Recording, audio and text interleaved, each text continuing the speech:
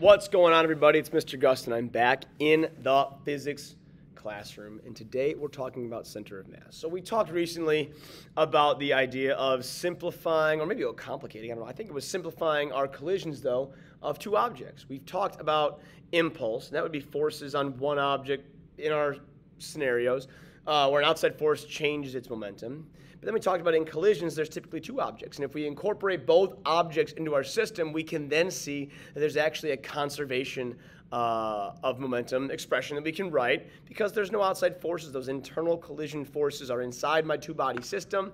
And so now I can start thinking about the conservation of momentum instead of the change in momentum and impulse theorem.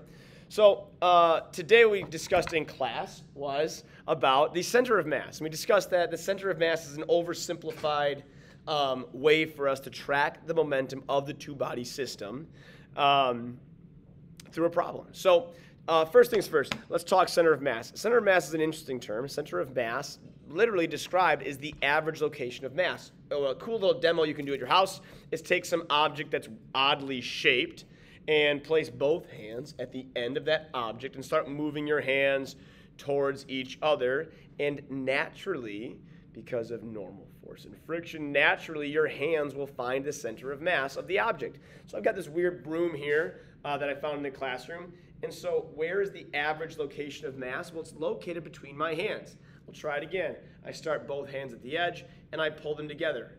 I just keep moving my hands together and eventually I end up finding the average location of mass. And what we always find is that the average location of mass, or center of mass, is located more or nearer the heavier side. So this broom clearly is heavier on the bristle side than it is the handle side, and so the center of mass is located somewhere nearer the bristle side. Obviously, if an object is heavier in a two-body system, the average location of mass is going to be nearer that object. This is what the center of mass is, it's the average location. So in order for us to analyze this in terms of a collision, let's look at an example. Let's look at a problem up here. So I've got a big object. Let's call this big object over here object A. Let's call this little object over here object B. And when I'm thinking about where the average location of mass of the system is going to be, it's going to be somewhere nearer object A. This is where it is, okay? And so let's say object A and B are going to collide and stick together. So this is before and after. Let's say A is moving in this direction and B has no velocity to begin with. But after they collide, A and B are now stuck together in a perfectly inelastic collision, and they are moving slowly. Where is the center of mass now? The center of mass is still between A and B, but it's closer to A still. It's not directly in the middle. It's more near A than it is B, even though they're stuck. It's located somewhere inside A's mass. This is our center of mass. Okay, and what I'm thinking about here, this is a two-body system. I would say that the momentum of the system here is conserved. It's equal to the momentum of the system down here. The momentum of the system is equal to the mass of A times the velocity of A plus the mass of B times the velocity of B. And this is just the momentum of A plus the momentum of B. That's what it is. If I think about the total momentum of my system, it's just the sum of the individual momentum. And so the same would be true after the collision. There's no outside force on this two-body system. I could write the exact same expression. I could say the total momentum, or the momentum of the system afterward, is now the new mass times the new velocity. I'm sorry, not new mass, but it would be the same mass times the new velocity after the collision, plus the mass of B times the new velocity after the collision.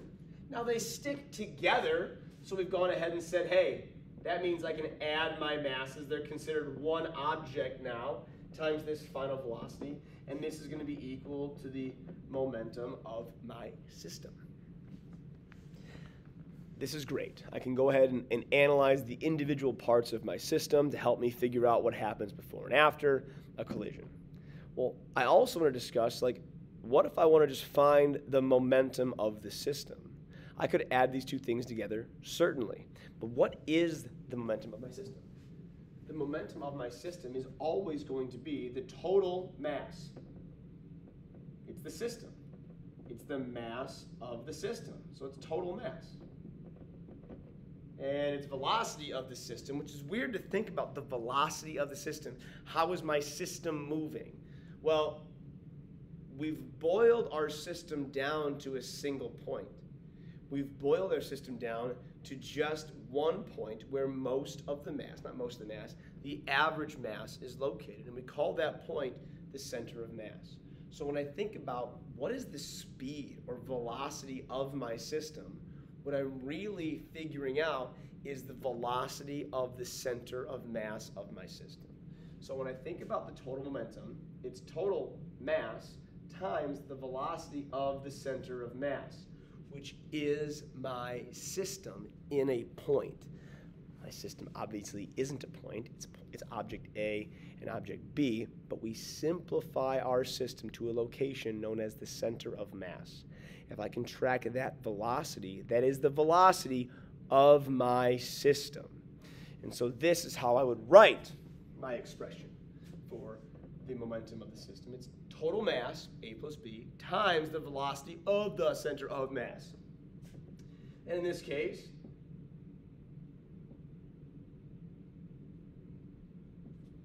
I could solve for it. If I knew the final velocity after the collision, I could go ahead and solve for the velocity of the center of mass. I could go ahead and do this.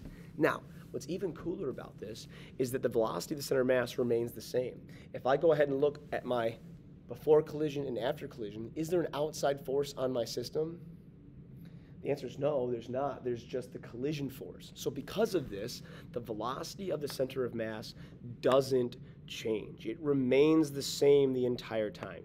The only time I would see a change in velocity for the center of mass is if there's an outside force like friction acting on it, or a wall, or a rope, something like that. But I don't have that here, so what I'm looking at right now is just tracking the center of mass and its velocity so that I know the total system's momentum. This is what I'm looking at. Let me give you a different example, okay? Let's go look at our track again. We had the track yesterday. Let's check out the track again today. I've got my track, I've got my two cars.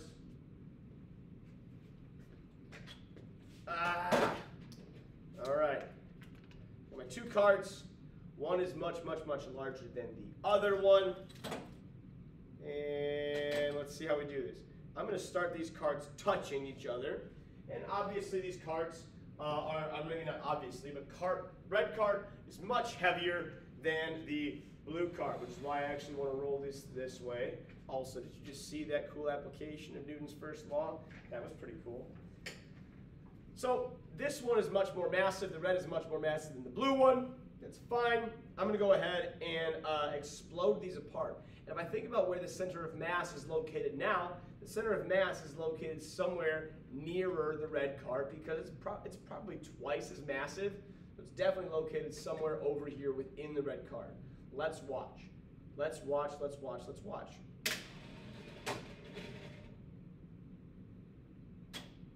Both cars go and shoot flying off of each other. What I want to appreciate, though, is let's watch how much faster the blue cart exits the screen or exits the center than the red car.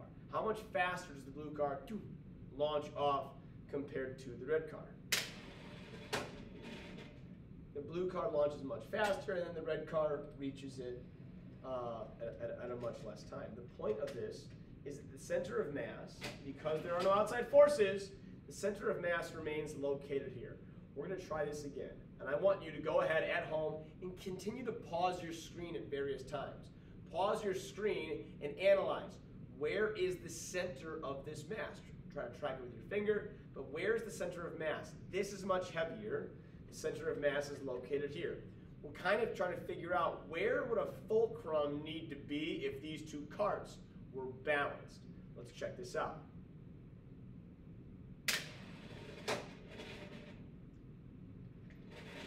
Let's even try this. Let's go ahead and make a fulcrum.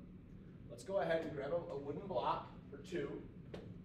I have two wooden blocks. I put these two blocks underneath my track and balance this.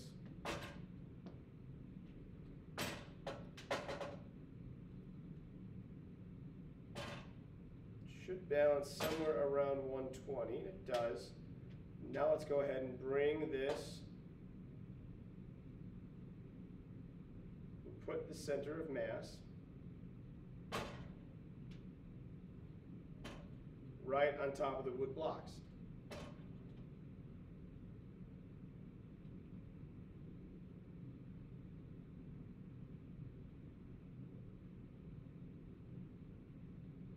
Okay.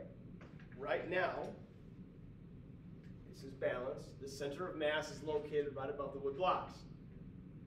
If the center of mass remains above the wood blocks, again, no outside forces, the center of mass should not change its momentum. It should stay put.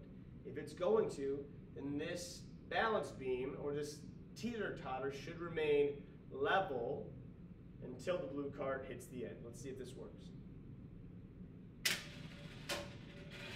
Did you see that? You notice that even though both objects spread apart, even though both objects are moving away from each other, the center of mass remains located directly above that full cart. This is because there's no outside force in the center of mass. Therefore, the momentum of the center of mass is not changing as those two carts move. Now, again, the blue cart hits the wall, outside force, and it causes that center of mass to start changing. Okay? These are the basic ideas of center of mass. If you have questions, drop it in the comments, send me an email, or ask me in class. Until next time, see ya!